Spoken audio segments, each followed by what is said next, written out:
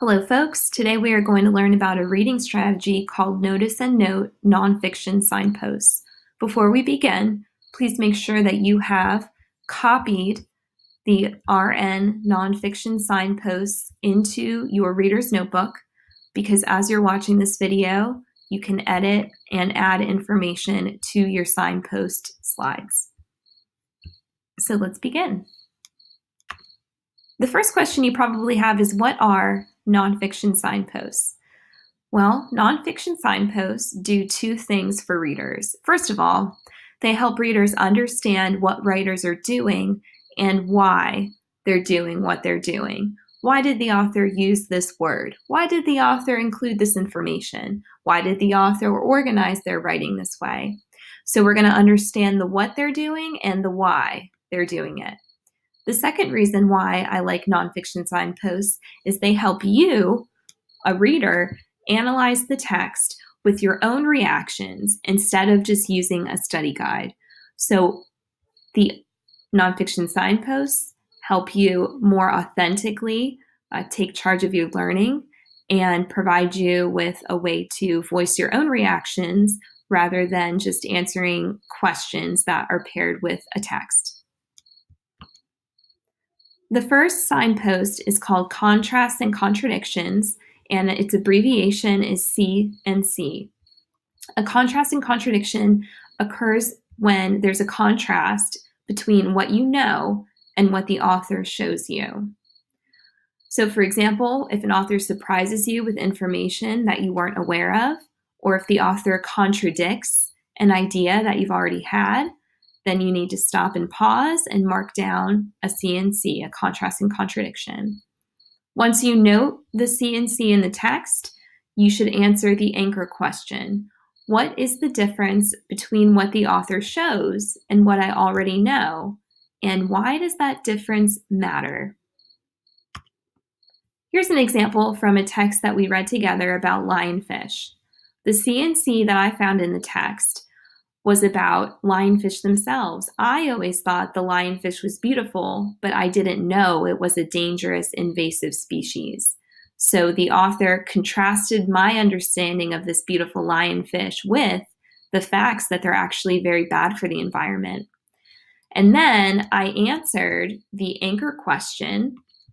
It's important to learn more about invasive species, where they come from, and how they hurt our environment, so we can prevent future species from causing harm. When we start to work with signposts and I assign you a reading to do, I will give you a grid that looks like the one on the screen here. It will have 4 columns like this. The first is where you'll identify the signpost. So for the lionfish article, I had a CNC. The second column is where you would explain the CNC. I always thought the lionfish was beautiful, but I didn't know it was invasive. The third column is where you'll quote where the CNC is in the text. And I quoted, "They do not belong in the Atlantic and they are upsetting the natural balance of the environment." That's where I first learned in the article that lionfish are dangerous. And then finally, you'll answer the signpost question, why it's important to acknowledge the contrast. It's important to learn more about the invasive species, where they come from, and how they hurt our environment. So this is what you're going to be using more or less to record your signposts as we start to incorporate them into our classroom assignments. The second signpost is called Extreme or Absolute Language, and the abbreviation is EL for extreme language.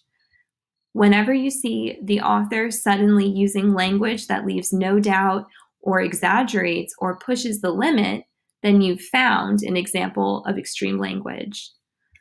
The anchor question that you'll then ask after you find extreme language is, why does the author say it like that? The answer might tell you the author's point of view or their purpose. You might also realize that the author is exaggerating to make you think a certain way.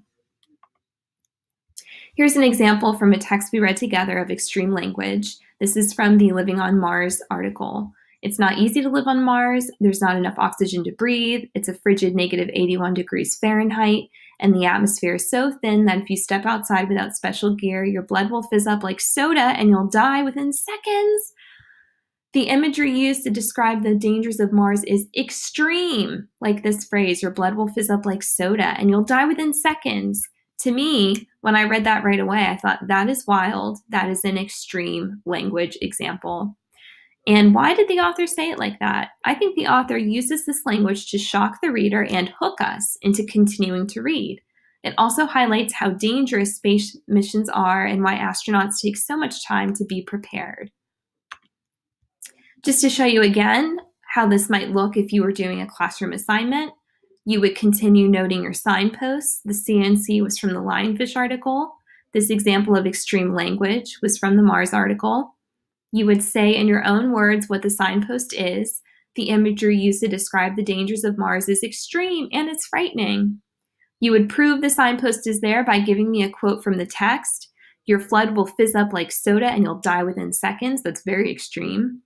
And then you answer the signpost question. Why does the author use the extreme language? And I've already read that for you on the previous slide. So again, this is how we will start annotating and taking notes and responding to text as we begin to incorporate our signposts into our nonfiction reading assignments. Our third signpost is called Numbers and Statistics. The abbreviation is NS. And you would note a number and statistic when you're reading, and you notice numbers or number words or amounts. So if you see a number in the text or an amount of something, you could mark an NS, the number and statistic. The anchor question that you'll then answer is, why did the author use those numbers or amounts? And the answer might help you come to a conclusion, make a comparison, see the details, find facts, or recognize evidence. So NS, or numbers and statistics, can really help you collect some data and facts and also identify evidence. Here's an example from an article we recently read of number and statistics.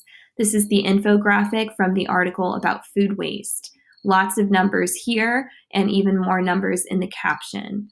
In this infographic, Kristen Lewis reveals the outrageous amounts of food wasted in the United States every year. So I've abbreviated my signpost and I've explained where I found it. And then I answered the signpost question, why did the author mention these numbers?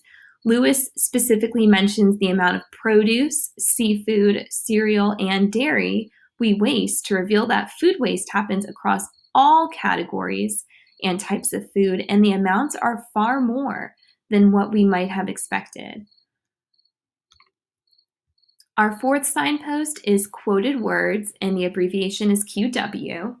And a quoted word signpost happens when the author quotes a voice of authority, a personal perspective, or other words, like maybe from a document like the Constitution or the Declaration of Independence.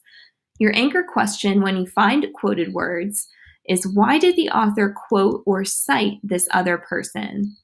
The answer can reveal an author's bias, their purpose, conclusions, or their point of view. And these words will give facts, opinions, perspectives, or generalizations. Quoted words are easy to find because they are in quotations. Here's an example from a text we read together about Animal Crossing. In it, Dr. Rachel Cowart, a psychologist who studies gaming, explains, games are great at fixing our mood and reducing our stress and anxiety.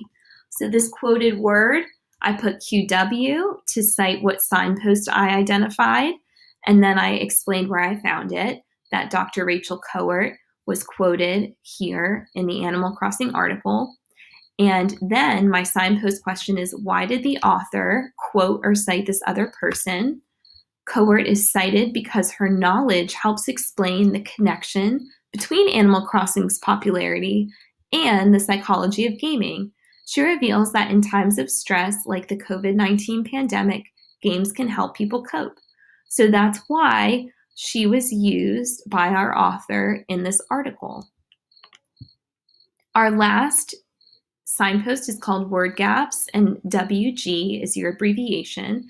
And you'll note a word gap when the author uses a word or phrase that you don't know. And then once you identify a word gap, the question you should answer is, do I know this word from someplace else? Does this seem like technical talk for experts? Can I find clues in the sentence to help me? Here's an example of a word gap, and this is from our lionfish article. Ecological and invasive species I noted as word gaps. I said I wasn't sure what ecological or invasive species meant when reading. And then my question says, do I know this word from somewhere else? Is it technical talk? Can I find clues? So I said, I know the word ecology is in ecological, so it has to do with nature and the environment. And invasive species reminds me of the word invasion, which means that something or someone is going to a place where they are not wanted. So I helped try to define these words based on what I already knew about them and based on information I found around them. So word gaps will be cited when you see words you don't know. So again, these are our 5 signposts, and I think they're very useful because they help you personalize your learning.